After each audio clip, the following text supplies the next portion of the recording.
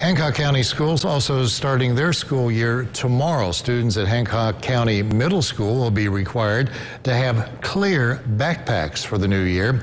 Eyewitness News' Mike Pickett is in Hancock County with details.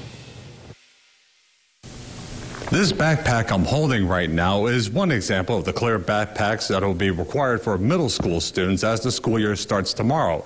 Principal Tracy Sanders says the new requirement is related to school safety.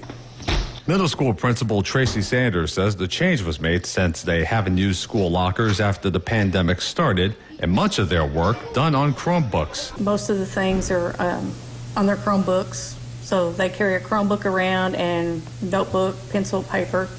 And so we eliminated the lockers. Some parents buying backpacks at the school the day before classes start.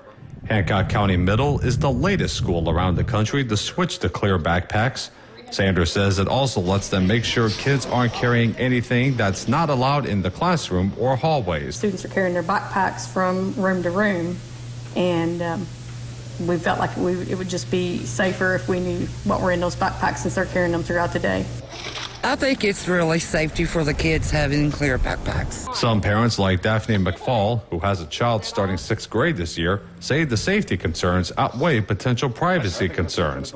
She also hopes they're durable enough all school year. I'm hoping they will, because I think it's the best for them to have clear backpacks. Sanders adds that if a student doesn't have a clear backpack at the start of the school year, they can still get one at the school. In Hancock County, Mike Pickett, Eyewitness News.